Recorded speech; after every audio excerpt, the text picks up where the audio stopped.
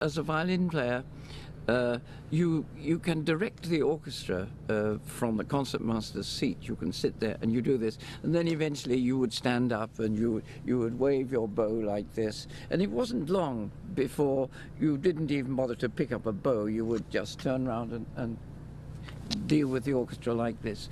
And I feel, in many ways, Jaime is the same, that he can put his flute down at any time and his gestures will be just the same. They will symbolize his attitude to music. I've known Jaime for 20 years nearly now, and when he was a flute player, I just thought of him as an extraordinarily extrovert musician.